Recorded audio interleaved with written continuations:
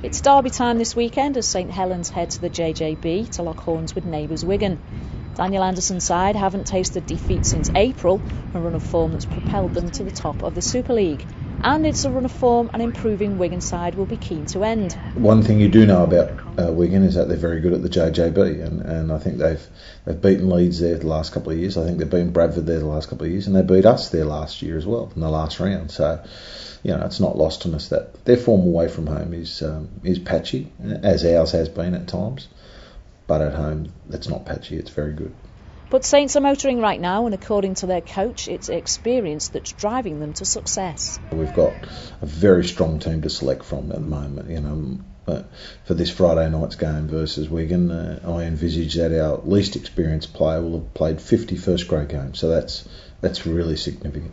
Is it the experience that's seeing you through at the minute? Oh, absolutely. There's no doubt that the key personnel in the key positions, Kieran Cunningham, Sean Long, James Roby, Leon Price, Paul Helens, and probably James Graham have been the core of the unit that have driven the team forward. We've had some great performances from everyone.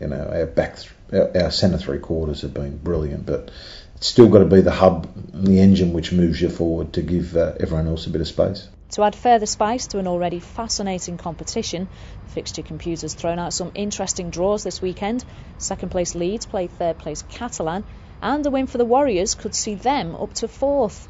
A significant weekend then at the top of the Super League, but Anderson's thoughts will be focused on the JJB. The Saints look to take another step closer to the ultimate prize. You can honestly say that 6 weeks ago we wouldn't envisage that we would be able to get to the summit of the Super League. We thought Leeds had it in the bag, and we were fighting for second. That's what we thought, and I think Catalan thought that as well. So St Helens and Catalan just got about their business of going toe to toe and winning games, and it was Leeds who gave us the opportunity, not anything we could do. It's going to be difficult to maintain that position, but everything's about us at the moment. We don't have to worry about what any other teams do, really. We just have to worry about what we do.